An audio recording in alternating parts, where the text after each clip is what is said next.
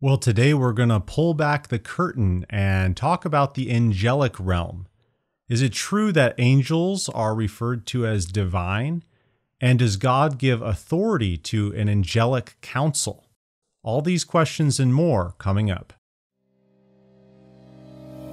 This is the Bible Sojourner, where we discuss issues related to the Bible, theology, and culture. I'm your host, Peter Gaiman, professor of Old Testament and Biblical Languages at Shepherd's Theological Seminary. Shalom and welcome. Thanks for joining. Welcome back to the Bible Sojourner. Today we're going to be talking about angels and the divine council worldview, which is popularized by Mike Heiser. And we're going to talk about this from a couple different perspectives. And I think this is of interest to many people. At least I've gotten quite a few comments and questions about it through emails and comments. And I think even when I'm teaching Old Testament studies classes, people are really interested in the idea of how angels intersect with the human realm. And so we want to talk about this. And I think one of the biggest ahas for me was when I picked up this book, The Unseen Realm, and I started reading it. This was 6 or 7 years ago, I think. And I read it just because it was really popular, making waves already. And I remember being introduced to some concepts that I hadn't really thought about before with regard to the ways that certain passages are understood and how angels seem to be mentioned in some really peculiar places in the Old Testament and in the New Testament for that matter. And I think Michael Heiser, although he doesn't really offer brand new material, he's relying a lot on ancient sources. He does such a great job in packaging the material in an understandable way that you can easily understand whether you agree with him or not. And so I've gotten a lot of people asking questions about Mike Heiser. And so I want to talk about this issue for two reasons. On the one hand, obviously it's important to discuss, what do we think about Mike Heiser and his book, The Unseen Realm, and all of his work on angels and demons. How should we think about that? But then second of all, it's just a super fascinating subject, right? When we talk about angels and how the heavenly realm intersects with the human realm, there are a lot of things that are helpful in understanding the Old Testament, as well as specific passages which intersect with our life. And so we're going to go through that today.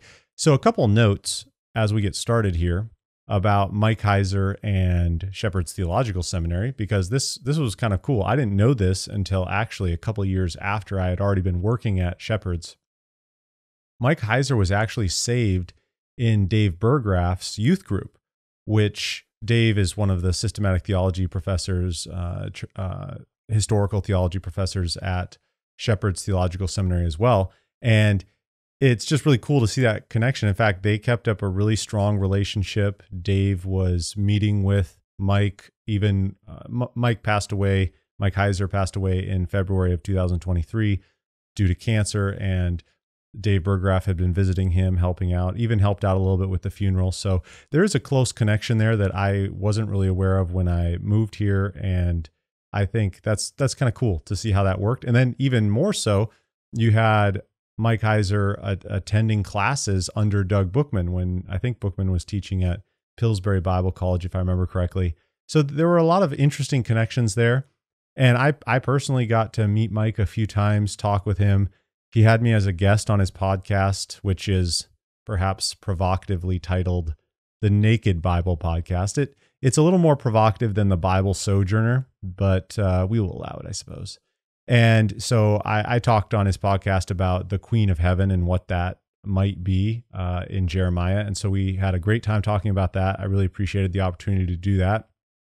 So he passed away in 2023, and it was incredibly sad for many people. Obviously, he was well loved.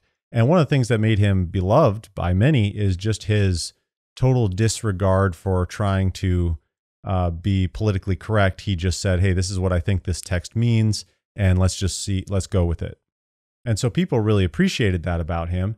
And so I think he's very clear in how he writes. If you disagree with him, which I disagree with him plenty on different things, but I really appreciate the clarity with which he speaks and writes. And so I think it'll be really helpful to go through this.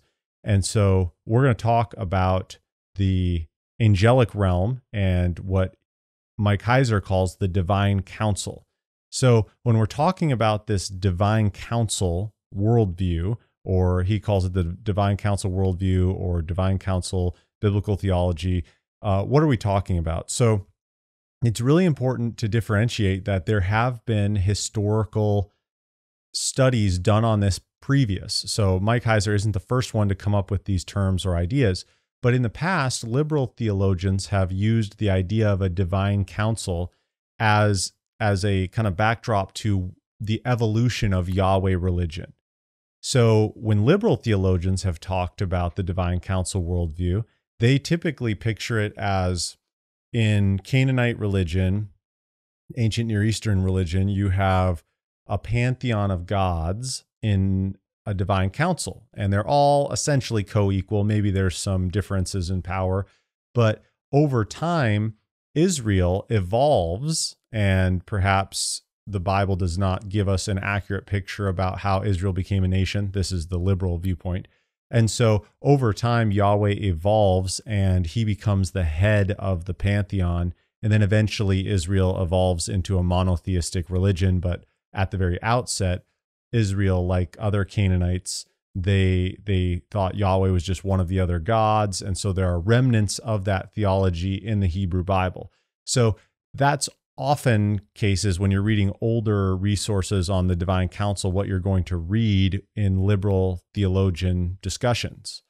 But that's not what Heiser means when he talks about that. That's clearly unorthodox, by the way, to say that God is just one God of many and he's equal with others and he's just fighting amongst the gods for superiority or supremacy. Obviously, that is unscriptural, anti-biblical. You looking at the text, that's not what you see. You basically are coming at the text with presuppositions of Darwinian religious evolution.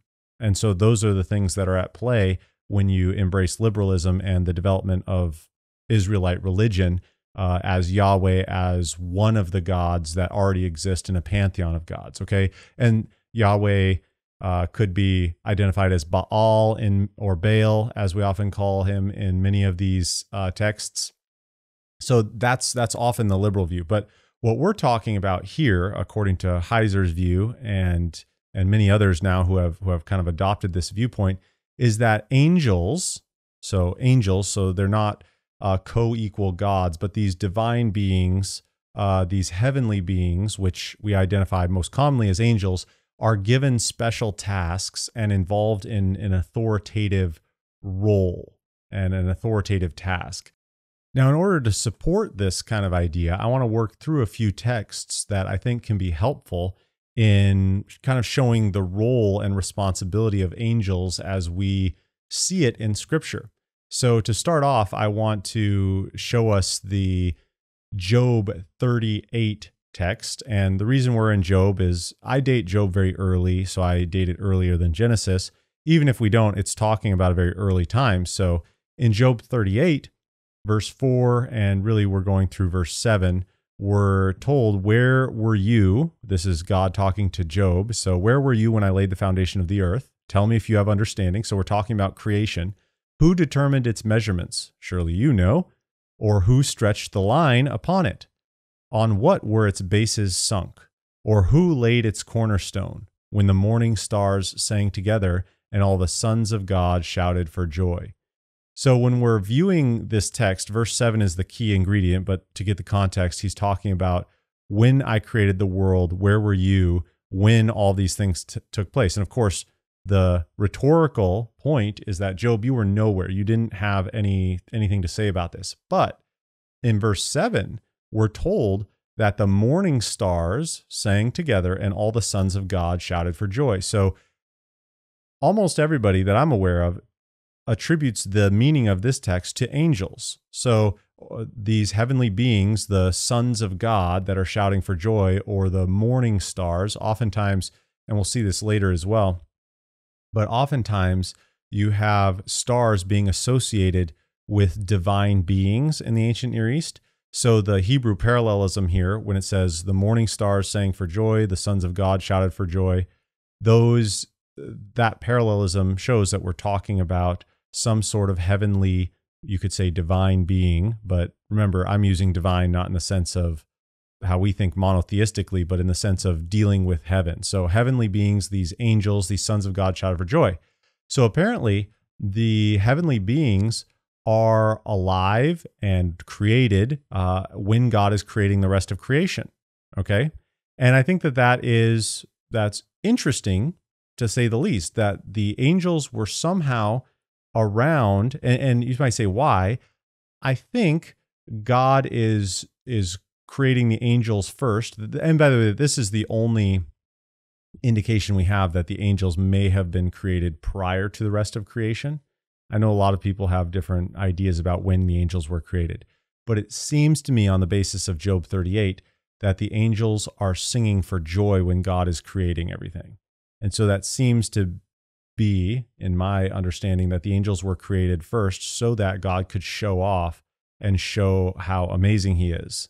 And I think that is a reasonable conjecture, although we don't have a lot on that. I just think if the angels are shouting for joy during creation, that would seem to indicate they were created before creation. How far before, we don't know, but they seem to be around when God is creating everything else. Now, another thing that people don't really kind of get is that the angels had a special role in the giving of the law as well. And so we can see that in Acts 7:38. We read, "This is the one who was in the congregation in the wilderness with the angel who spoke to him at Mount Sinai with our fathers. He received the living oracles to give to us." So notice that an angel is speaking to him there.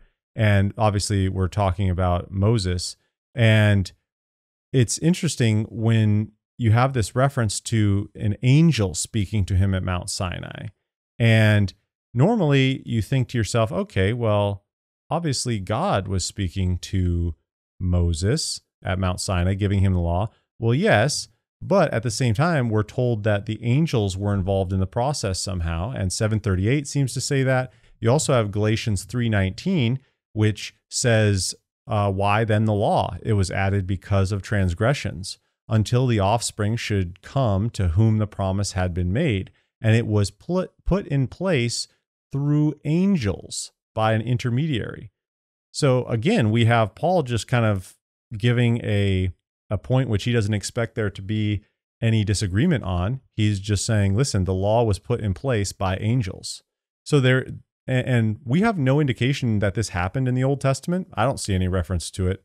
Maybe somebody else could find one, but I don't see anything there that indicates that to us. This seems to be Paul gleaning this through some other means, God revealing it to him, or Paul just understanding what's going on there.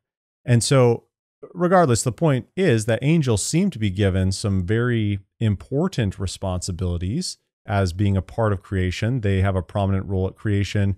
They also have this responsibility as administrators or deliverers of the law, according to Acts 7:38 and Galatians 3:19.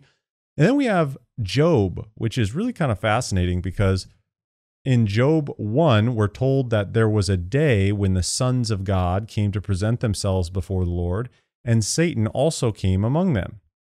Now that phrase, that context there, regardless of the whole story, most of the listeners are probably familiar with it anyway. But what I want to zero in on right here is, why is it that there's a specific day when the sons of God, the angels, are presenting themselves before the Lord? Now, not to read too much into it, because I don't think we can exactly, but based on what the text says, there was a specific time when the expectation was that all the sons of God were to gather with Yahweh for some reason. We don't know really what it is. People like Heiser or others might say, well, this is evidence that they were getting together to make certain decisions. Well, that's possible. We're not told, but there's some reason that they're gathering together. And we see another indication of that in Job 2:1. In verse 2, it says, "Again, there was a day when the sons of God came to present themselves before the Lord, and Satan also came among them to present himself before the Lord." So again, we have another text which seems to indicate that there's a specific time when the angels would gather around the Lord. Now, they're called sons of God here, and we're going to talk more about that in just a moment, but it's actually very, very, well, it's not very rare, but it's more rare to have angels referred to as angels. It's more common in the Old Testament, at least, to have them referred to as sons of God, or not to jump completely before, not to jump the gun or put the cart before the horse. I almost mixed those two metaphors. But the Bible also refers to them as gods or as Elohim, and we'll talk a little bit more about that. But I want to keep talking about this special authority that angels seem to exercise. And in the book of Deuteronomy, we also see this take place. In Deuteronomy 4:19, we are given indication that the angels have a special significant role to play among the nations. So this is Moses' warning to the people of Israel in Deuteronomy 4:19. He says, "And beware lest you raise your eyes to heaven, and when you see the sun and the moon and the stars and all the hosts of heaven, you be drawn away and bow down to them and serve them, things that the Lord your God has allotted to all the peoples under the whole heaven." So in other words, what Moses seems to be saying is don't go after the sun, the moon, and the stars. And I think again, this is a bit of a difference between us and as naturalistic, humanistic society.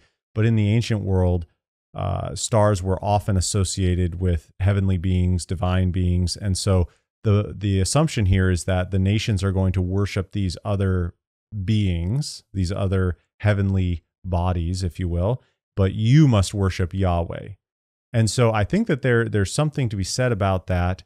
How the nations were going to be seduced to go after these other gods, these other divine beings, if you will. But Israel was to be reminded that they needed to be pursuing Yahweh. Now, I want to, along that point, later on in Deuteronomy, this is a very key text in understanding this whole issue about whether or not there's some divine authority or divine counsel, some sort of heavenly council with angelic figures as a part of this, and that's in Deuteronomy 32.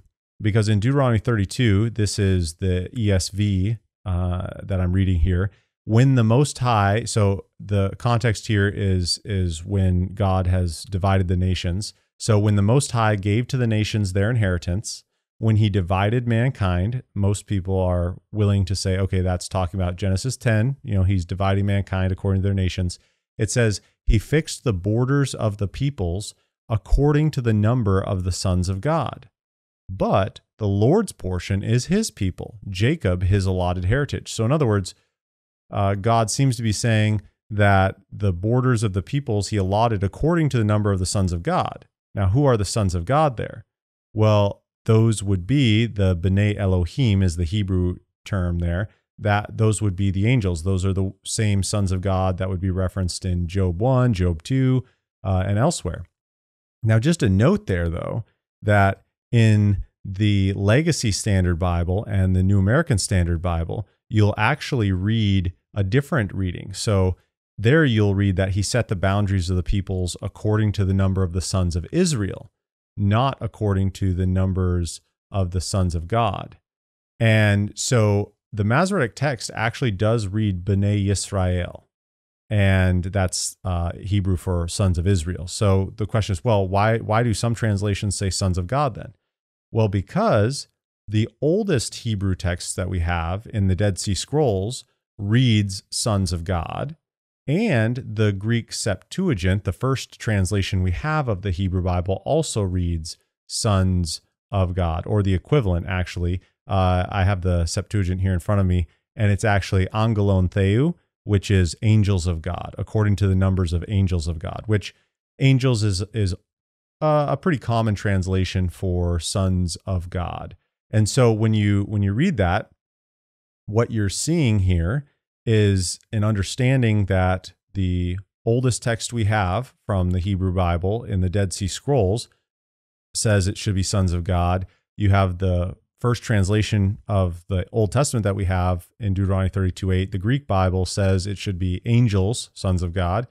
And so how did a different reading show up the sons of Israel? Well, I think the Sons of Israel reading is one of those where perhaps a scribe later on says, okay, you know what, sons of God, that is Israel. So let's just specify that the sons of God are equal with Israel. And so there's a slight change that takes place there. It's a textual critical issue, but I do think the majority of the evidence, I think, yeah, it's, in my mind, it's pretty clear that it should be sons of God rather than sons of Israel. And so what that would mean then, if that's true, it is a textual issue. But if the issue is it should be translated sons of God, what the text is saying is that the boundaries of the nations were allotted according to the angels somehow. Now, by the way, what would it mean if it was according to the numbers of the sons of Israel?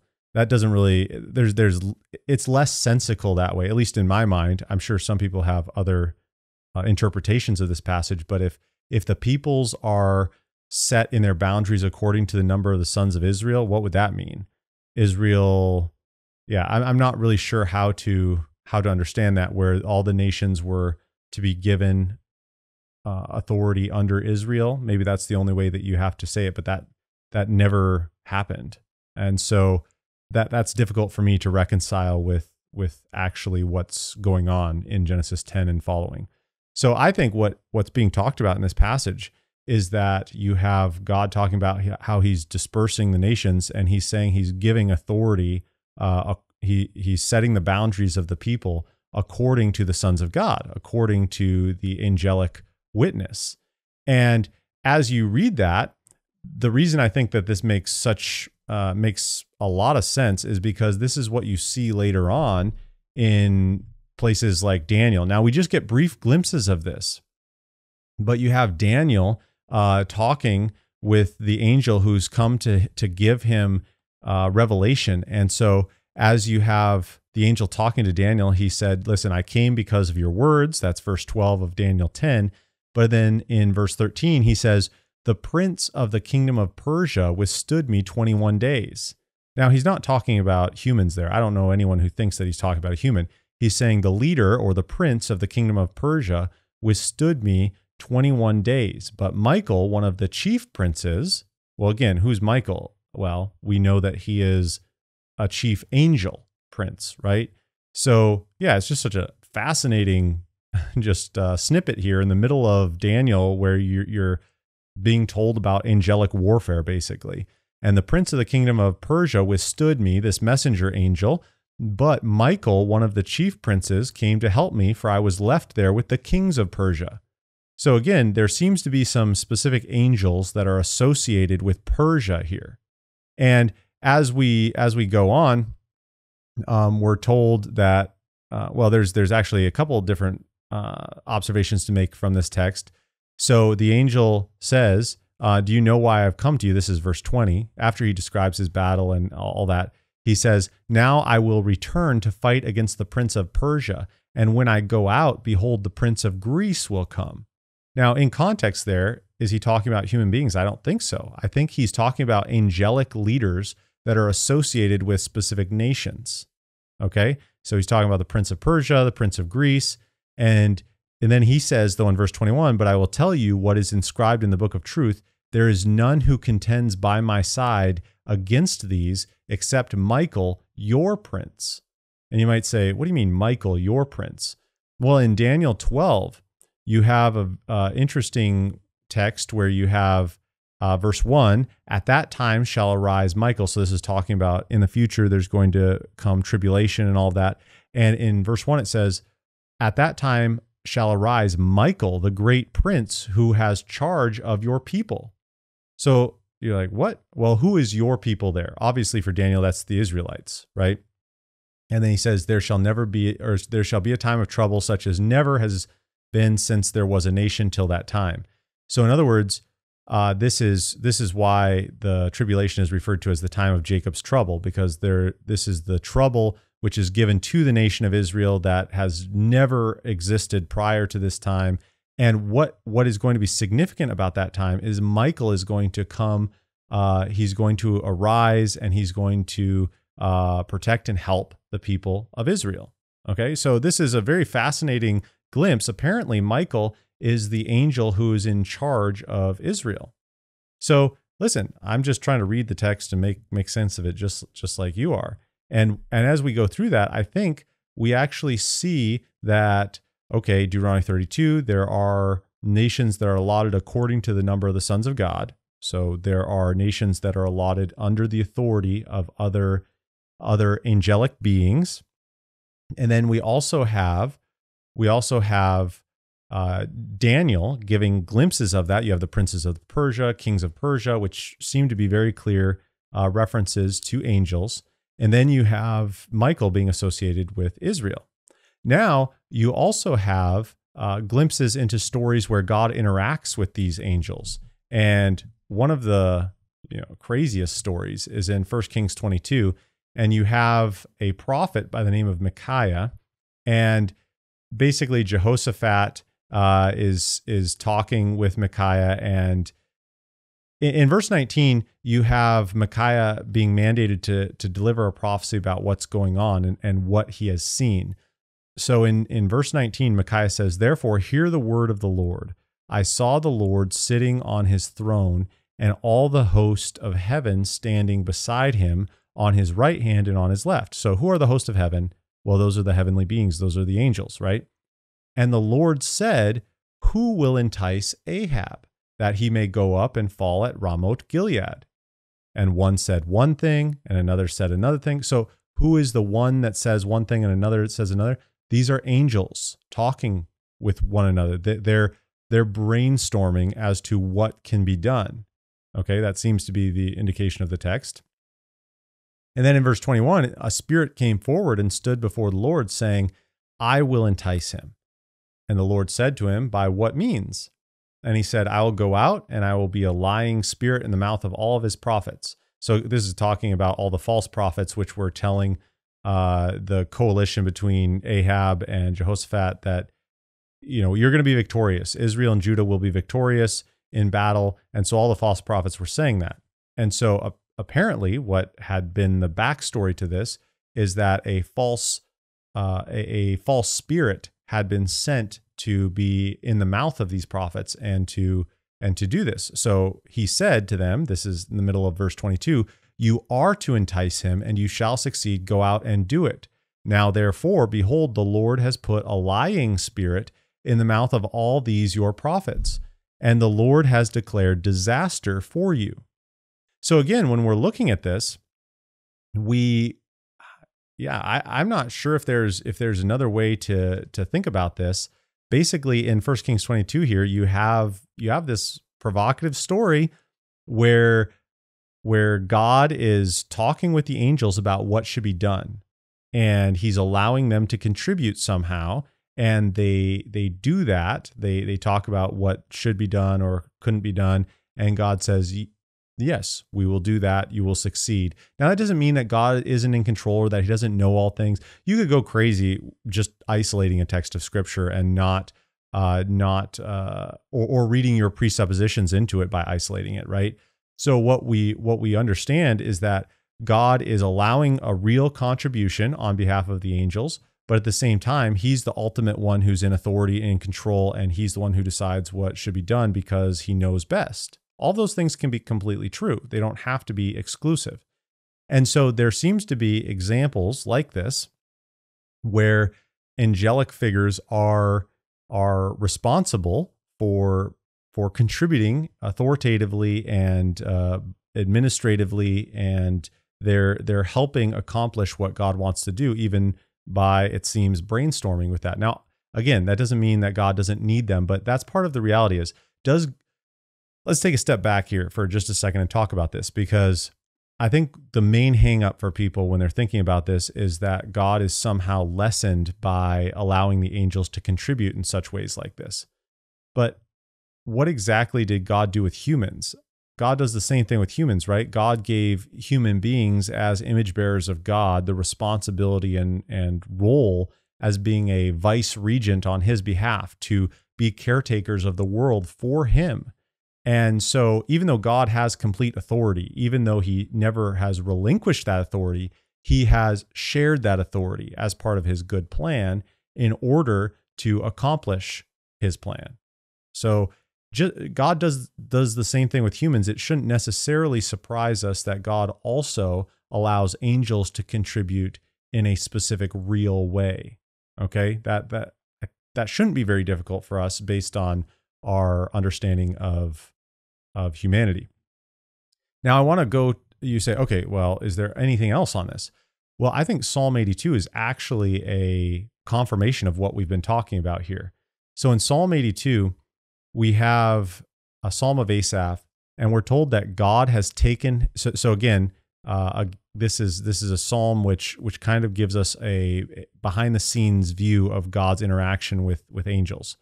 So in Psalm 82, it says God has taken his place in the divine council. That's where we get the idea of the divine council worldview. Okay, so the divine council there is the word counsel of God. That's why it's translated divine counsel. And then it says in the next phrase, in the midst of the gods, he holds judgment. Now, I know some of you are thinking, well, what about the New American Standard? The New American Standard translates that word in the midst of the rulers. So I know a lot of people want to take, and the word here, if you can read Hebrew, is Elohim, but you probably recognize the word even if you can't read Hebrew. So the word is Elohim, but it's translated by some commentaries and translations like the New American Standard as rulers. Now, I will say, I appreciate how the Legacy Standard Bible has updated that. So those of you who use the Legacy, I know there's many of you, I appreciate how the Legacy Standard Bible has updated the NASB translation to say he judges in the midst of the gods. So that is much more, in my opinion, authentic and helpfully tied to the text. Now, the issue of how do people translate it as judges? Well, it's because there are some passages of Scripture where it's possible that Elohim is a reference to human judges or rulers. Now, I will say I don't agree with that because I've looked at those passages and I think it should just be understood as God. In context, it's like passages in Judges 21 where somebody goes before Elohim and makes a vow. And so some commentators have said, well, obviously they're going before judges to make the vow. No, I mean, I say he goes before God. He goes to the tabernacle and makes the vow. I don't think it has to be human judges. So the point is that I think you have to take Elohim as gods here. I don't think you can take it as human rulers. And I think just taking it at face value then, what it's saying is that God takes a seat in this council where there are other Elohim around the table. Now, you might be really starting to sweat, bullets right now, and you're starting to squirm a little bit and you have ants in your pants because you're saying, wait a second. So you're saying that the Bible says there are other gods and God is just one God. I mean, you're starting to sound like a liberal, Peter. Settle down. Okay, you settle down. Okay, what we're talking about here is you need to understand the semantic range of the word Elohim and gods. And we'll talk more about that later. But first, I want to get you to the point of understanding Psalm 82. Okay, so what Psalm 82 says, just at face value, is that God is seated with other, we'll call them heavenly beings. Okay, so he's seated with other heavenly beings and he's lashing into them. He says, how long will you judge unjustly and show partiality to the wicked? Give justice to the weak and the fatherless, maintain the right of the afflicted and the destitute, rescue the weak and needy, deliver them from the hand of the wicked. So he's laying into them for doing a poor job at administrating and being justice oriented. So in verse 6, he says, I said, you are gods, son of the Most High, all of you. Nevertheless, like men, you shall die and fall like any prince. So again, in 6 and 7, we seem to have an indication that these are real Elohim that he's talking to. He's not talking to people. And the word there again is Elohim when he just says, I said to you, you are gods. Elohim atem in Hebrew, which is just you are gods. And so just straightforward, this, he seems to be saying, you are Elohim. This is your function. This is your status. You are sons of the Most High, just in case you didn't know what that is. But like men, you will die. Now, I've had people say, well, if it is talking about gods, what would that phrase, like men, you shall die, mean? Well, again, I think that death is in many ways understood. death is not meant to be understood as a cessation of existence. I don't think in any context a Christian would be, well, an Orthodox Christian would be okay with that. So we would understand death as being, the same as for a human. They are associated with the lake of fire at the end. They are bound for eternity. So I think this is just talking about the judgment that is coming upon the angelic realm. I think that's very similar to how human beings are talked about with regard to the second death. And again, there, you just have to use the term death, right? So I think that's what's going on. So Psalm 82 seems to be a discussion about how God is upset with the angelic realm, those divine figures who are supposed to be, they're supposed to be ruling the world. Remember, this is the Deuteronomy 32, 8 and 9 passage where the peoples are allotted according to the number of the sons of God. So in other words, there's charge given over the different nations by the angels, and yet they're doing a poor job. And as part of that, then, you have Psalm 82 where God promises judgment upon them because they are doing such a poor job. Now let's go back to what we talked about previously, right? Is it okay that we have angels referred to as gods then, or these heavenly beings? How are we to understand this? And I know it's uncomfortable for some of us, and that's partly because we are really entrenched in this idea of monotheism means nobody else can be called God at all. But unfortunately, the Hebrew Bible doesn't, it came before all of our definitions and things like that, right? So when you think of the word Elohim, so the word in Hebrew, Elohim, is the primary word for God. There are other words, but Elohim is the main word for generic reference to God in the Hebrew Bible. And you have Yahweh being the specific name of God, which again, that's why the Legacy Standard Bible is a really neat translation.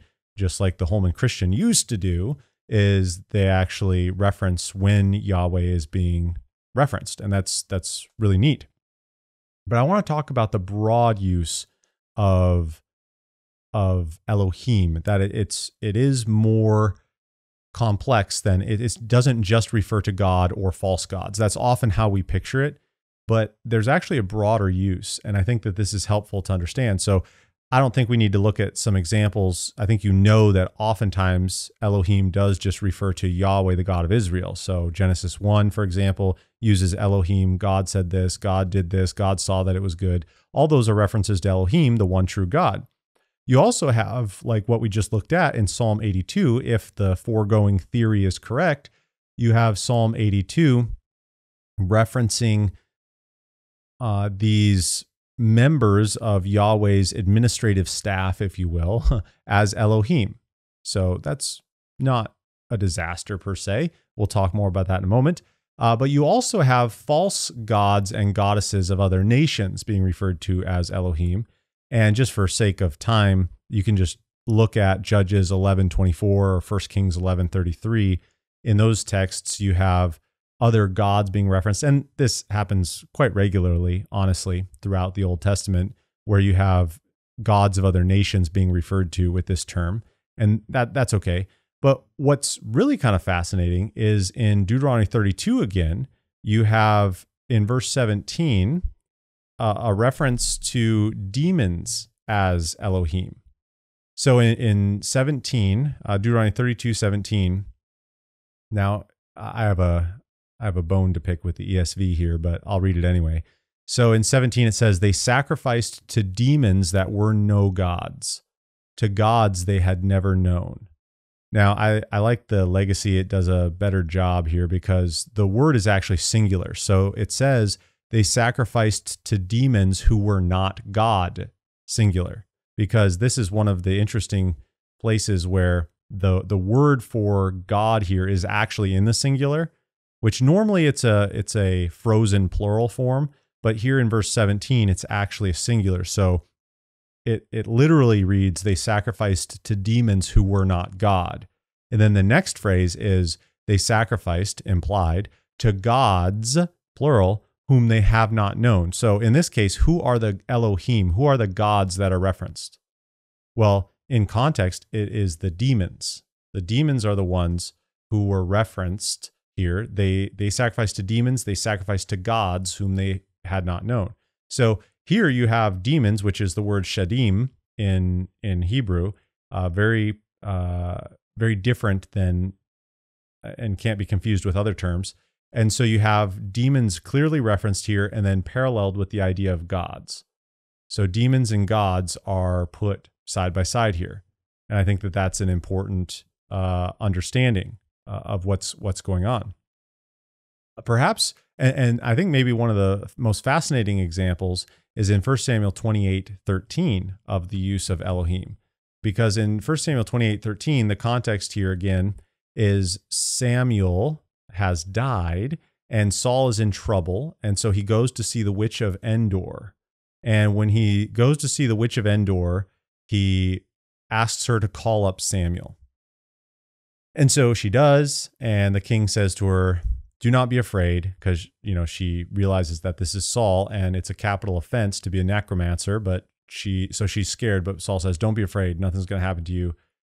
Verse 13, what do you see? And the woman said to Saul, I see a god coming out of the earth.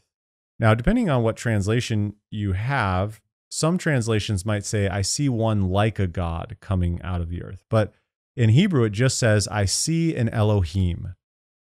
I see an Elohim coming out of the earth.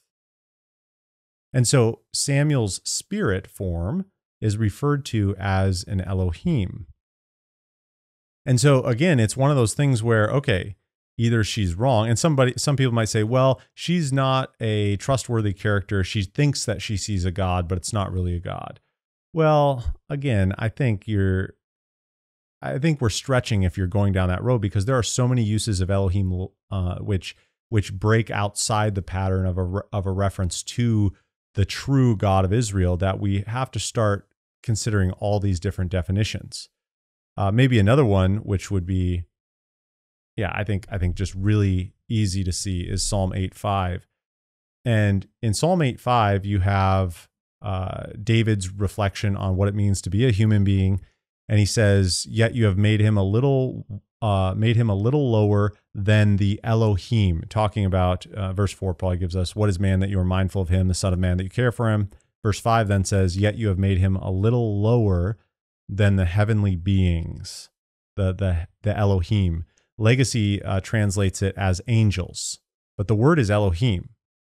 Now, the reason the Legacy is, I think, on point with the translation here, they can translate it as angels because the Greek Septuagint, the Greek translation, and Hebrews 2, in reference to this passage, understands it as a reference to angels. So again, we have the reference to Elohim, but that's in contrast, by the way, to the New American Standard, which translates it as God. Yet you have made him a little lower than God, Elohim. But I do think if you're following the train of thought here, if you're understanding what I'm trying to say, the word Elohim in the Hebrew Bible is a little broader than just a reference to God. In fact, the way I think we should understand the word Elohim, or the idea of Elohim, is that it's a term that tells us not identity as much as the realm in which one functions. Now, Elohim, Yahweh, the God of Israel, is the Elohim of all Elohim. He is superior in the category of Elohim. But according to the Bible, there are other Elohim that are real and that they have existence in Scripture. Okay, and so basically, an Elohim is just one that exists in the spiritual world. That's I think how we understand putting all of the uses. You can do your own searches on the word Elohim and track them down, just like I painted the picture for you. But I think when we do so, we are going to arrive at the same conclusion, that looking at the Elohim of Scripture, looking at the references to the term Elohim, we're going to realize that, okay, it's broader than just a reference to God. And so there really are real multiplicity of Elohim. Now, that does not, because here's the thing, that does not imply that they are equal with God. Okay, it's a term talking about functionality. It's a term talking about the belonging to a spiritual realm. But Scripture is clear that Yahweh is superior among the Elohim, the other Elohim.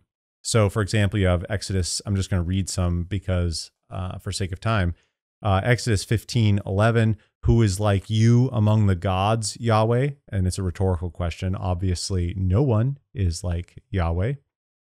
You have Deuteronomy 3:24. What God is there in heaven or on earth who can do according to your works and according to your mighty deeds? Well, again, rhetorical. No one can do it. Yahweh, you are superior. 1 Kings 8:23. O Yahweh, God of Israel, there is no God like you in the heavens above or on the earth beneath. So again, you have just so many texts like this.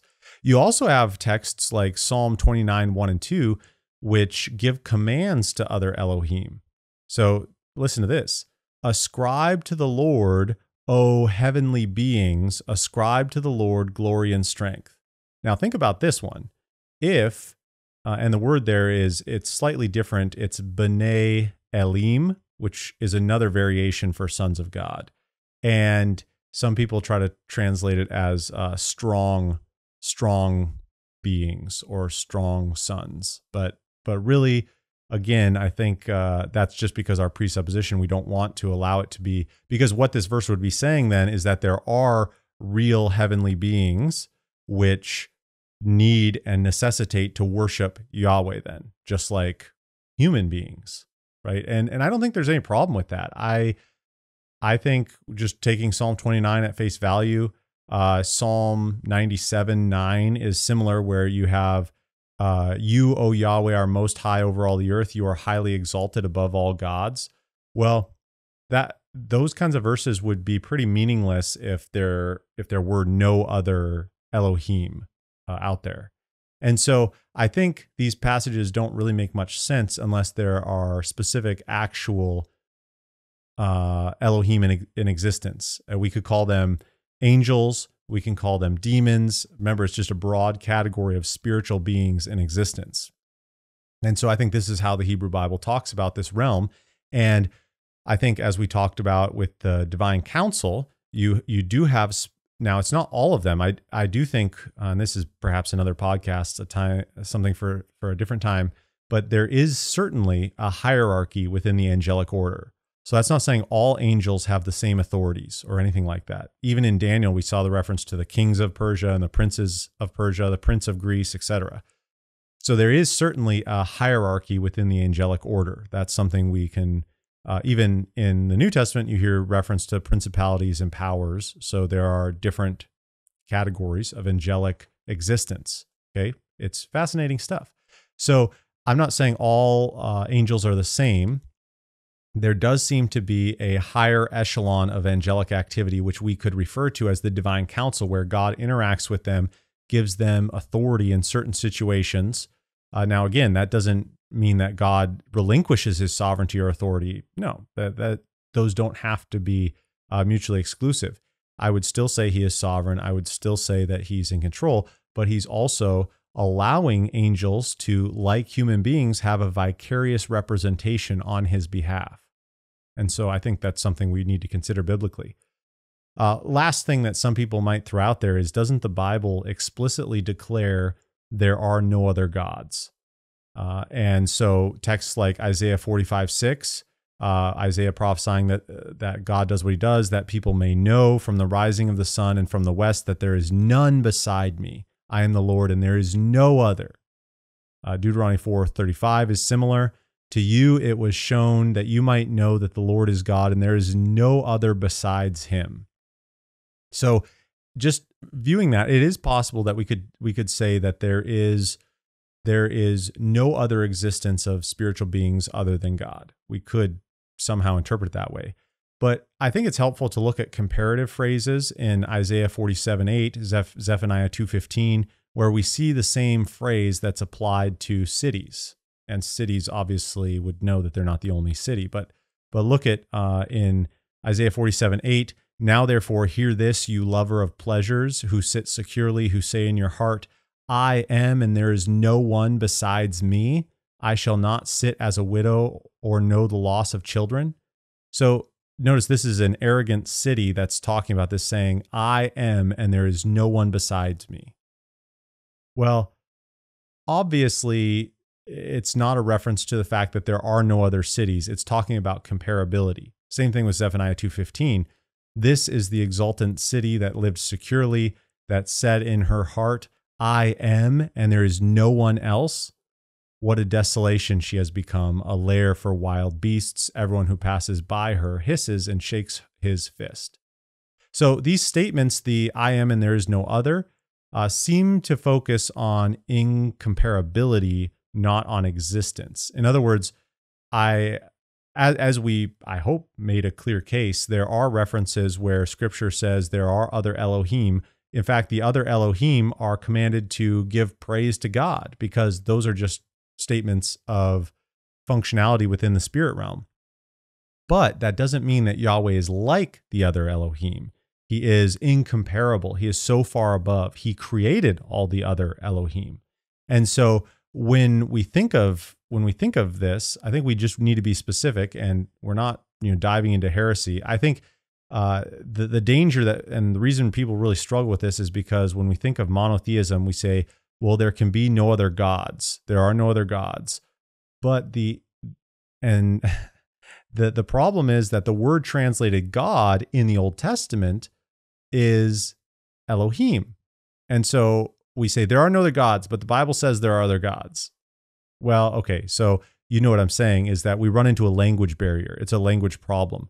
We know that there are no other gods in the sense that God is the sole creator and he creates all other things. But there are beings, heavenly beings, divine beings, however you want to label them, that are called gods. They're called Elohim in the Bible. And so we need to acknowledge that both of those things are true. Theologically, God is the sole creator. He's the sole authority. He is the sole God. So obviously we're monotheists. But at the same time, as we look through Scripture, there are labels given to the angelic realm because of their function as being spirit realm participants, where they are called Elohim. And so I think we just need to understand that.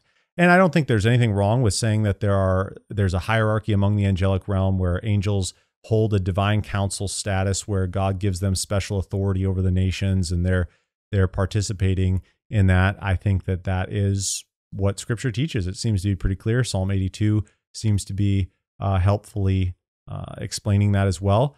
And I think that in holding all these things together, I think we can appreciate some of the contributions that Michael Heiser has made. He's really popularized a lot of these ideas at a layman's level.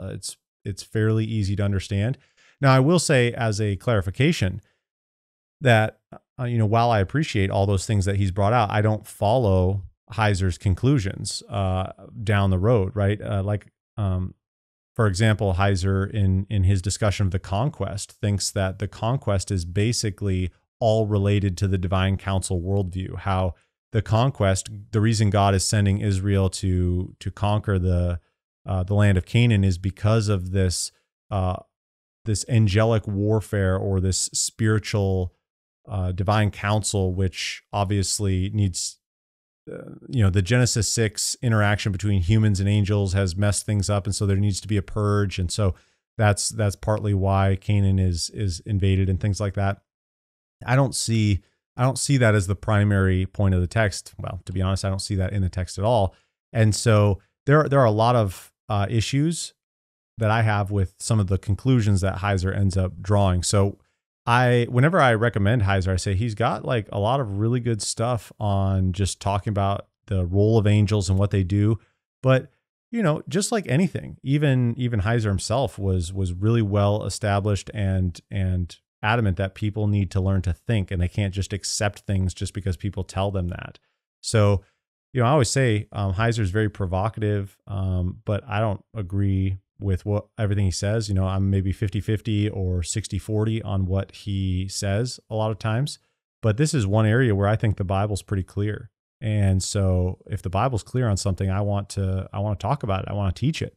And so when we talk about a divine counsel, I don't think that that's unbiblical or there's any problems with that. I just think it's pretty clear from Scripture. And so hopefully, as you study these passages and look through the importance of angels and how they function behind the scenes, you can, enjoy that part of the story as well.